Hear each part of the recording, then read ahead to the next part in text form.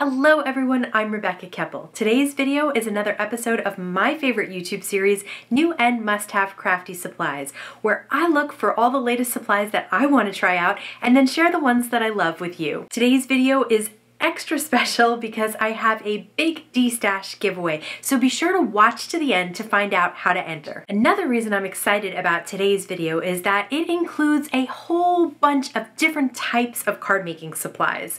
I've got some specialty cardstock and pattern paper. I've also got a new embossing folder and stencil from Simon Says Stamp. I have the new Tim Holtz Media Grip and a fun color of the Brutus Monroe Candy Coat. So let's take a look at these new products first. First up, we're going to take a look at the Tim Holtz Idea-ology craft stock paper. So these are the metallic colors. These are 6x9 sheets. They're actually pretty heavy duty craft cardstock on the back and then metallic colors on the front. And I am just super in love with these metallic colors. I love the different light colors that they have. It's an entire rainbow. You get 24 sheets, so it's 2 of each color. And you can see there on the back, it's got that craft. This is the new Tonic Studios Tim Holtz Media Grip. So this media grip is double-sided grippy material that can be used in a variety of ways. I actually bought 2 of these. I'm going to show you different ways to use it. I'm going to show you how I organize it, and I'm going to just share how much I love this stuff. It is a pretty good price for the sheet, and you can cut it up no problem to use in lots of different ways. So for example, my glass mat is pretty slippery. When I put the media grip down, the paper pretty much stays where I put it. Also, same thing with like a stencil. Anything that you're working on is going to stay put. Next up is the My Favorite Things Pretty in Plaid pattern paper pad. So I love the My Favorite Things pads. I think their colors are really great. They also tend to use very versatile designs within their pattern paper pads. I happen to really like plaids, especially when they come in these bright, happy colors. I like that they have diagonal plaids and straight square plaids as well. And you can see that, of course, there are some rainbow pieces in there that are my absolute favorite. So you'll be seeing a lot of this pad in the future. This is the Simon Says Stamp Stars embossing folder. I absolutely love stars and I love embossing folders, so this was a perfect match for me. And they also had this month a tin tile stencil, which I thought was really pretty. It's pretty delicate, but I'll show you how I use it. And this is the Brutus Monroe Candy Coat in yellow. The reason I grabbed this, honestly, is because it's hard to find bright, true yellows in pretty much anything.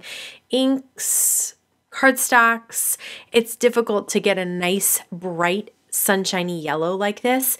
You can see how nice and easy and buttery it kind of goes on the paper. And I was also really surprised and happy to see that there are little bits of kind of an iridescent material in there. This is the Memory Box Glossy Black Cardstock. It comes in 8.5 by 11.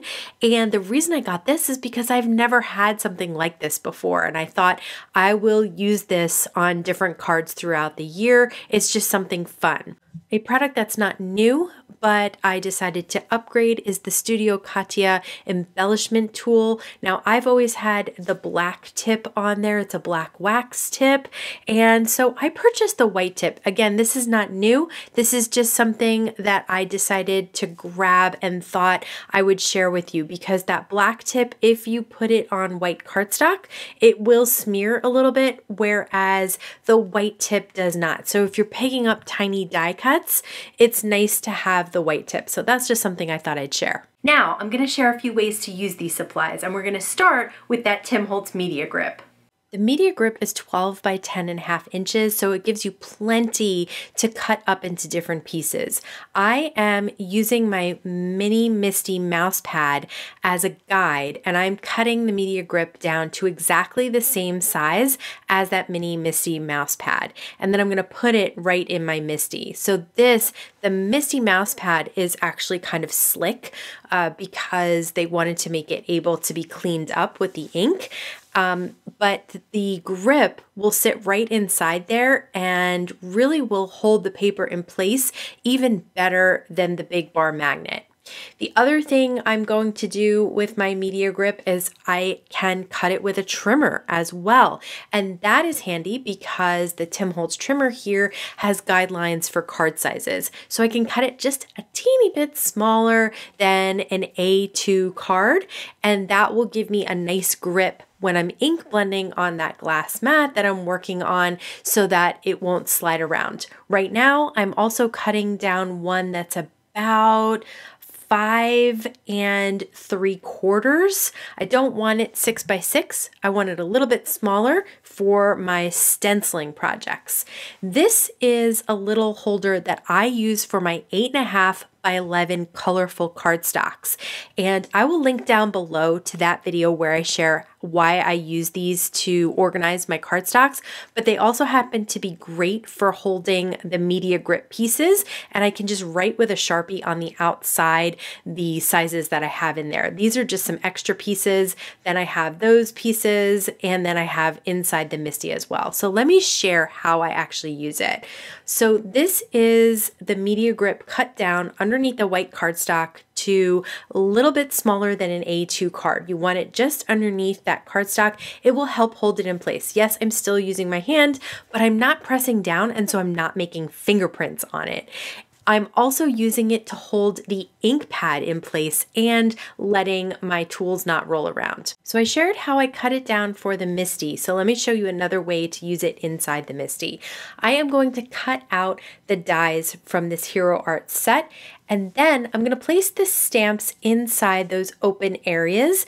That's going to help me line up the stamps perfectly, all of them at the same time, so that I don't have to worry about shift in my die cut machine. Then I place the die cut pieces, those positive pieces, back inside those openings inside my mini MISTI, and then I stamp them with some Gina K amalgam ink. And you can see I'm going to use my Debbie tool to get good pressure, but you can see even though I need to stamp it again, it's not going to shift around at all. And I don't know about you, but I've ruined so many images with just the teeny tiniest shift that doesn't happen anymore because of that media grip. Okay, another way that you can use these is on my glass mat. These little die cuts would just slide all over the place while I was coloring them in. So this was an extra piece, just a little strip. Don't throw those little strips out if you have extra pieces. Just put them in one of those little organizers that I shared with you, and then you can take them out for things like this. So I am holding the little die cut a little bit, but it is staying in place on my glass mat because of the grip. So that grip is not an adhesive, it's just the way that it's made. So it's not going to ruin your desk if you're working on your desk, but it will just stay in place. If you get dust or anything else on it, ink, you can just wash it off with a little bit of water. It should come right off. Okay, here's one where I cut it just slightly smaller than a 6 by 6 piece of cardstock. So I'm gonna put it underneath the cardstock. That's gonna hold the cardstock in place, and then all I need to do is tape my stencil down to my glass mat, and that's going to hold the stencil in place on the paper. So this is really handy to save you a little bit of that either pixie tape or whatever tape you're using to hold your stencils in place. Then you don't need it on the back and the front. And I'm going to use the Distress Oxide Saltwater Taffy. Of course, many of you know this is my new favorite color. I'm using it all the time, and I'm using it on that Simon Says stamp stencil. It's called Tin Tile. It is such a beautiful, delicate stencil, and I absolutely love it combined with the saltwater taffy. But you can see that my cardstock is not going anywhere because of the media grip on the back. So I'm just going to pull off that stencil and then check that out. All right, now let's use the Brutus Monroe beautiful yellow candy coat. I am just using a little spatula from Tonic Studios, dipping it in the cup, and then just applying it over the stencil. So I put the stencil back over that ink blending to apply this little bit. I'm going to create kind of like a spotlight in the center of this ink blended stencil background. And again, there are these little bits of kind of like an iridescent I don't even know, little bits of mica maybe or something like that. Just really pretty. It's hard to catch on camera, but you can kind of see a few of them. It does have some sparkle and shine, and also just that beautiful, bright, vibrant yellow. All right, let's try out the Simon Says Stamp Stars embossing folder. This is an A2 embossing folder. I'm trying to figure out which side to put it in so that the stars are puffy on the front of that metallic cardstock. I think I figured it out. Yes, I did. So you could try either side, would look great, I think, but I really liked that dimensional look. Okay, I did try to sand away the metallic, but honestly, it's metallic and then a white layer and then the craft layer. So it's kind of hard to sand off, to be truthful. So I really preferred the look of it torn rather than just sanded. Plus, it does look great all on its own. Like, you don't even have to tear it to see that craft core if you don't want to. It's a great metallic color paper all on its own. But if you want to take advantage of that craft core, maybe try tearing or doing some very, very heavy duty distressing as far as sanding. You'll have to go pretty hard on it to get that craft to show up. But I like these tears, and I thought that kind of created a more masculine looking background anyway, and I'm going to use it for Father's Day cards later. Now let's use these supplies to make a few cards. For this first card, I'm going to start with the My Favorite Things Pretty Plaid pattern paper, and I'm using the Fancy Hat and Shoes dies from Hero Arts that I just shared in the live over this weekend. So I'm going to do the same type of thing. I'm going to cut it out in the plaid, and then I'm going to cut it out in white cardstock. And the way that the hat band is created, you just need to snip the ends, and the hat band will come right apart from that white cardstock die cut, and I'll be able to layer it over the plaid there. The other thing that comes in that die set is a bow, and there are some flowers as well. I'm going to adhere the bow to the hat. There's also a brim that you can cut and add, but for this hat, I did not cut the brim. I just cut the band and added the bow as decor on that hat. So what we're going to do with this is we are going to add it to that stenciled candy coat background that we created. I have a Happy Mother's Day sentiment from a different Hero Arts stamp. I'll link everything down below so you can check it out. And I've created a sentiment strip with that I'm going to use some liquid glue behind it to adhere it down. Between the candy coat and the ink and everything else, you really want to use some good liquid glue there to adhere that down so that you're sure that it sticks. This card included the stencil, the candy coat, the pattern paper, just so much all in one. For this card, I am going to use the ink blended panel that we created and mat it on some white cardstock, treat it with some anti-static powder, and stamp a sentiment with some Versamark ink, and then pour some Hero Arts gold embossing powder on top. And I just love the way the gold looks on pink. I am stuck on this color combination. Somebody's going to have to yell at me to get me off. So I have this small vase that we colored, and I am going to pop that up on some foam tape, use a little bit of liquid glue behind the single flower to tuck that behind the vase. And then I'm going to put some Nouveau Crystal glaze on the bee's wings and on the entire little ladybug. That will dry clear. I also have some dots of the Lawn Fawn sparkle glaze as those flower centers. So just a very simple but pretty card. Now for something totally different, right? We're going to go from those light, airy colors to something much more bold and graphic with a big impact. So I'm using the Happy Father's Day dies from Hero Arts. It's got a shadow around a very bold Happy Father's Day. So I cut the Happy Father's Day out of that glossy black cardstock and layered it on some of the KRAFT metallic, and I didn't do any distressing or anything to that. I just wanted to use that color to stand out on this combination of the embossed stars with the torn element that really shows that KRAFT. So I think that torn element with KRAFT is great for a Father's Day card, and I love that bold impact of the sentiment.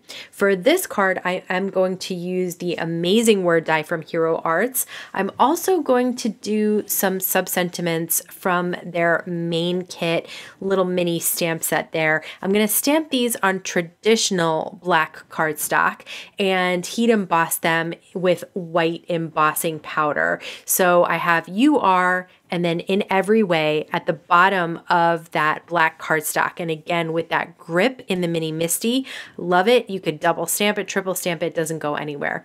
And I do need to just get rid of some of that anti-static powder tool that I use, but once you do, look at how that just pops off the black there. So again, the embossed stars, the glossy black, and the torn KRAFT, I just think they go really, really well together. And then that metallic just pops off the card there. So it'll end up saying, "You are amazing in every way." And I am using black foam squares behind those little sentiment strips so you won't see white peeking out from the back. And now let's talk about the giveaway. First of all, I want to apologize. I can only offer the giveaway for domestic US subscribers. As many of you know, shipping has become absolutely astronomical, and I simply can't afford that for these types of giveaways. However, every time I hit a 10,000 subscriber count, I do a big gift card giveaway. So to get to the next one, which is at 30,000, please share my channel with your crafty friends in your crafty groups, share individual videos, and that will really get the word out, and we'll be at 30,000 before you know it. Today's giveaway includes lots of gently used items that I simply don't have room for anymore. It also includes things that I have doubles of. Sometimes I purchase something and the company that I purchased it from also sends me one, so I have two, or I simply accidentally buy two on my own. So there are some new items included in this box as well. So there's a Google form in the YouTube description box below the video. If you want to enter the giveaway, just fill out that form and you will be entered and good to go. Per YouTube rules, being a subscriber is not required to enter the giveaway. However, if you like seeing new card making supplies, tips, tricks, and techniques, be sure to like this video, subscribe, and hit the bell so you can be notified every time I have a new video available. As always, I want to thank you so much for spending time with me today. Please stay safe, stay healthy, and I'll see you again soon. Oh dear.